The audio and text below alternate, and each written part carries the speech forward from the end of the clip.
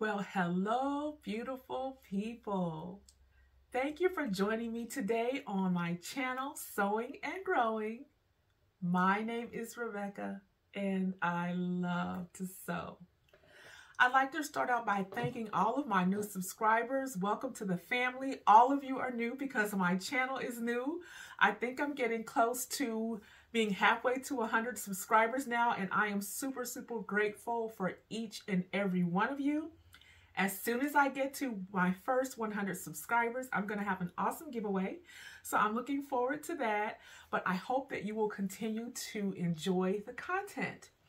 So for today's video, we're going to be making another super easy, beginner-friendly project. And that, as you already know, is a t-shirt. In this video, I'm going to be making the t-shirt that I'm wearing. And as far as supplies goes, all you're going to need is your 4-way stretch fabric. And if you choose to do some embellishments, however you choose to do that, you want to bring that along. But the wonderful thing about this tutorial is that the pattern only has 3 pieces because the sleeve is built in. You will not have to set a sleeve in. As you notice, there's no seam here. This is all one piece. The sleeve is built into the t-shirt front and back, which makes it really awesome. So this is the first time, honestly, that I don't think I've ever made a t-shirt. I've made a ton of garments, but t-shirt, I don't remember ever making one. So this we're going to be doing together. First time ever, okay? We all wear t-shirts, right? They're a go-to. I mean, they're cool, they're fun, they make statements, they're casual. So be encouraged. Come along, you can do this. Make one with me, okay? Even if you just end up using it to wear to sleep in, to do yard work in, it's all good. You'll be surprised at how I think you're going to have some success that's going to inspire you.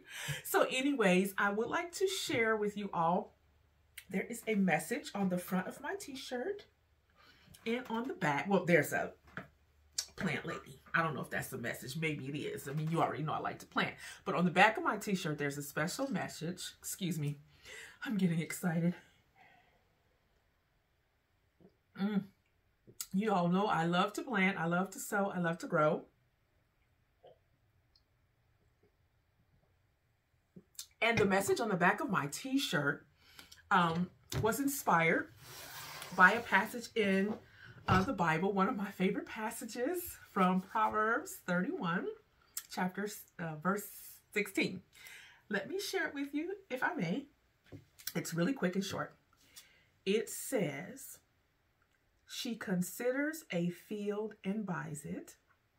Now, I did have to pay for the plot that I'm renting to garden on, so hopefully that qualifies. "Out of her earnings, she plants a vineyard." Oh. "She sets about her work vigorously. Her arms are strong for her task." Now, ladies and gentlemen, be encouraged. Know that anything you set out to do, you are capable. Your arms, your mind is strong for your task. This is a wonderful gift, isn't it? It's a wonderful thing. So be encouraged. Even if you don't construct garments, even if you don't plant or garden, you do so. We all sow. Every time we speak a word of encouragement into someone's life, we're sowing a seed. Every time we speak a word, whether that be for the good or maybe not so good, we're sowing seeds. So we all sow. And hopefully we all grow. We don't always sow good seeds. All of us are, none of us are perfect. We say things that are not always the best. So we're not going to be discouraged by that. We're going to be encouraged. We're going to be encouraged. Just knowing that when we speak, we can be sowing seeds of love and hope. So thank you for allowing me to share that with you. Without further ado, we'll go ahead and get into the video. This tutorial requires your fabric to be a 4-way stretch for your t-shirt. Pop it. You don't have to have a contrast fabric for your neck binding. You can use the same fabric that you use for your t-shirt. And what else? Oh, your embellishment. We're not focusing on the embellishment for this tutorial. I will show you highlights of how I do it, but it's really about just constructing a t-shirt and feeling confident with that. However you choose to embellish or not embellishment is totally optional on this video. So thank you for joining me, and I hope you'll continue to come back to enjoy future content. Hey there, I apologize. I failed to mention where you can locate a pattern that has the sleeve built in. And all you have to do is go to Dr. Google and type in something like t-shirt pattern with built-in sleeve. I actually did this, and I found that several sellers on Etsy offer these for sale. You can download the pattern or have it mailed to you, and you can also purchase them on Amazon. Wow, go figure. So yes, the patterns are available. I'm sure you could probably find one in your local fabric store among your current pattern makers. But for those of you who like to shop online, I just wanted to put that out there because I failed to mention it. Now back to the video. Okay, so there's going to be a total of 3 pieces to this t-shirt. T-shirt front, t-shirt back, and then we're going to make a ribbing that's going to go around the neckline. I'm going to actually make this out of a silver fabric, but I'm just showing you it's going to just kind of be like this. Something you just take and fold over, and it's going to go around the neckline. Just like a normal t-shirt ribbing, except for we're going to use silver to make it pop. I'm going to start by cutting my front. Both pieces need to be cut on the fold, front and back. Mine is pushed back a little bit away from the fold to give me some extra room because this pattern piece is too small for me. I have outgrown it.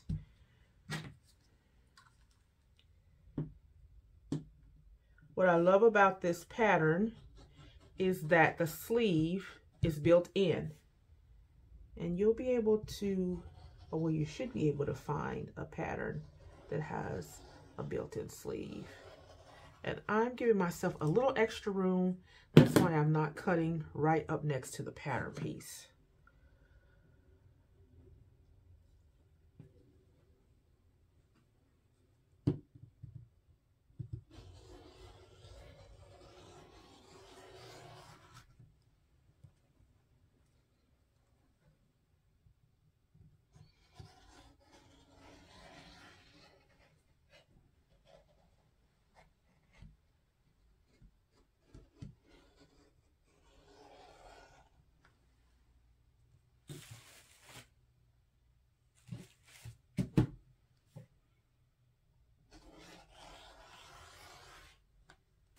Okay, I have a girl's dress that is, aluminum foil silver metallic. And I am going to cut on this because it is, look at that, 4-way stretch. So I'm going to use this to make the neck binding and a sleeve cuff for my t-shirt.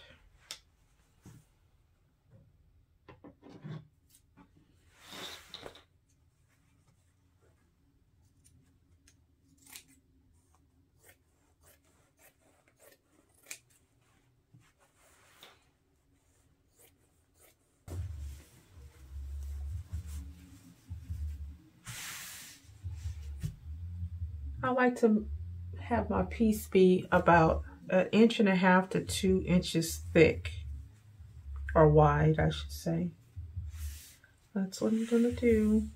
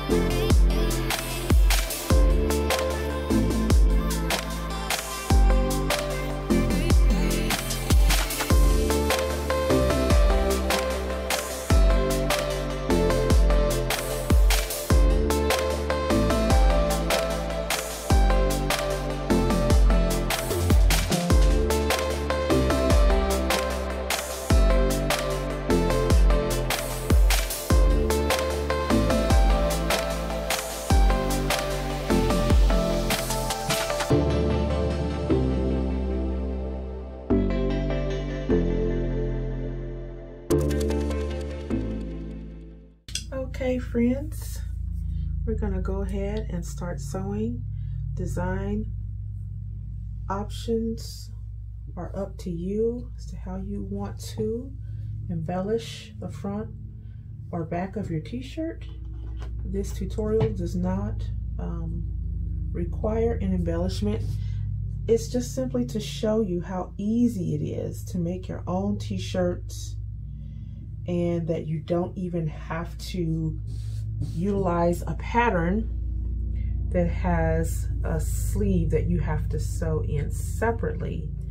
You can easily make a t-shirt from a pattern that has 3 pieces. That will be the front, the back, and your neck binding.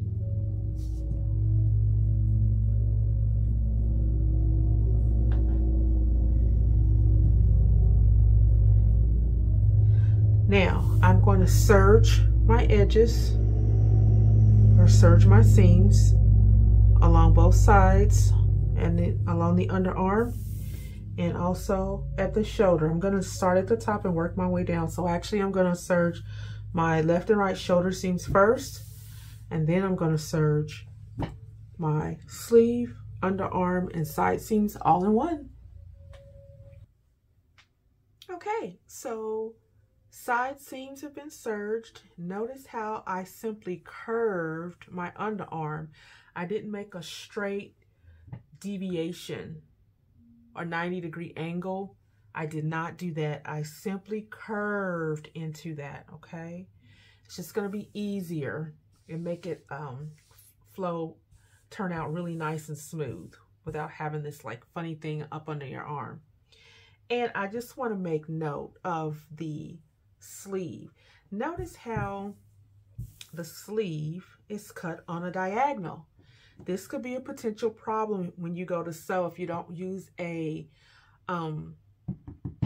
needle for stretch knits, or if you don't have your machine settings for stretch knits, because it could pull, the fabric will stretch as you go along, causing it to buckle like this. It won't be nice and straight. If that happens and there's just a minimal amount of buckling, you can simply press those out by just laying your iron directly on it without any movement.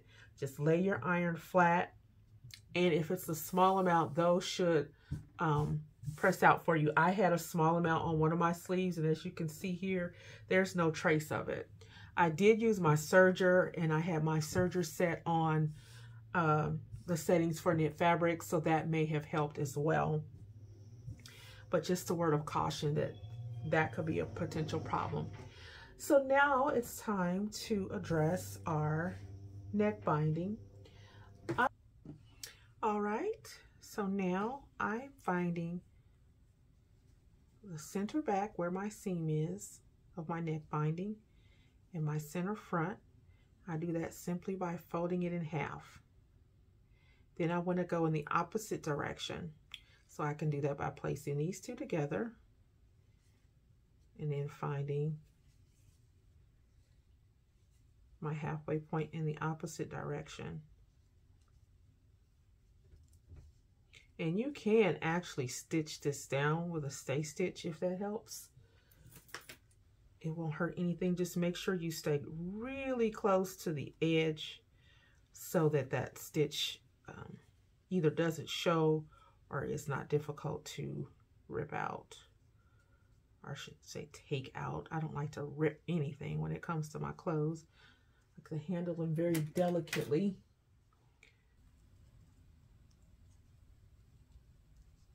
Being mindful, I like to have my seams pressed toward the back. So I'm pinning toward the back so they don't flip on me while I'm sewing. And now, find my center back. Make sure I have equal amounts of stretch on both sides.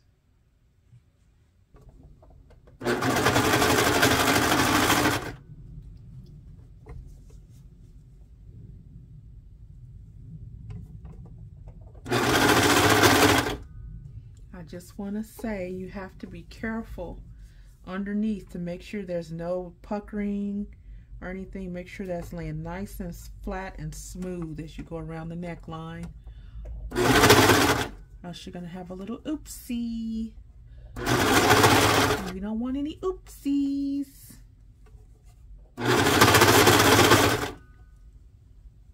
Notice how I'm not even engaging the blade for this because my seam is so close to the edge of the fabric.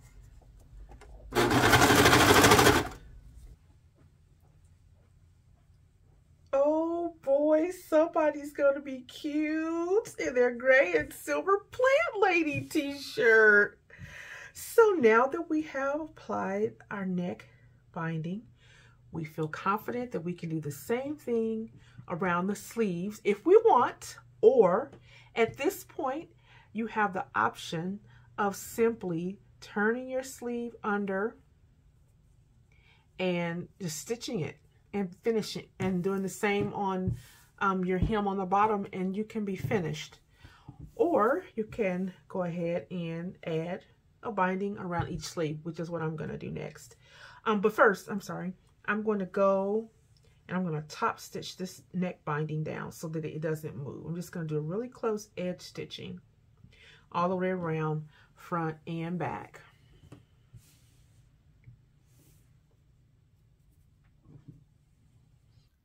I would like to share with you all a tip as to how I hem my t-shirts in order to avoid them from stretching on the bottom.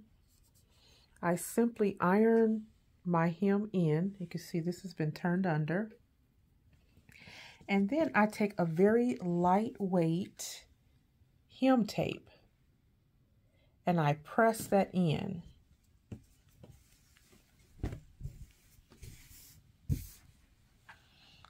I've already gone most of the way around.